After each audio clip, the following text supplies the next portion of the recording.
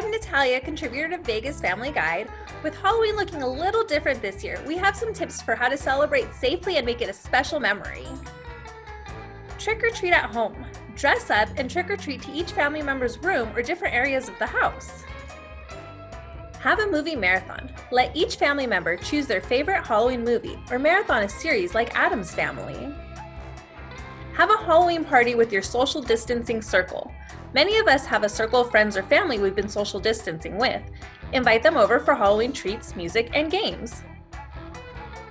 Make a candy graveyard. This is extra cool because your yard gets decked out for Halloween and gives kids a way to social distance while trick-or-treating in it. Set up fake tombstones in your yard with prizes and candy piled up next to each tombstone.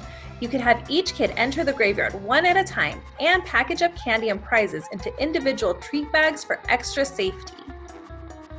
Take the school tradition of costume parties to your neighborhood. Costume wearers take to the street as a catwalk to show off their costumes.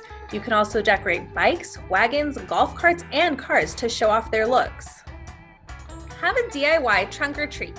Let your kids decorate cardboard boxes to look like their favorite car or character. They can set them up in the living room or backyard and take turns trick-or-treating to each cardboard car. One of our favorite Halloween traditions is perfect for a safe, social distance celebration.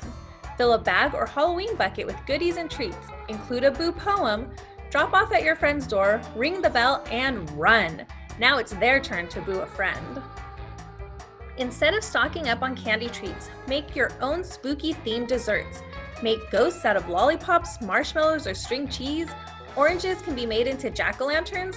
With just 3 ingredients, you can make tasty witch hats. And don't forget to make caramel apples. Get into the Halloween spirit using only your sense of touch. Peel grapes for monster eyes, spaghetti noodles are Frankenstein's brains, slime becomes ghost guts. Put each one in a bowl and inside a box with a lid.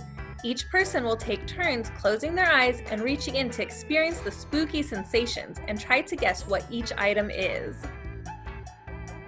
Dress up in your costumes and jump on a Zoom, Google Meet, or FaceTime with your friends.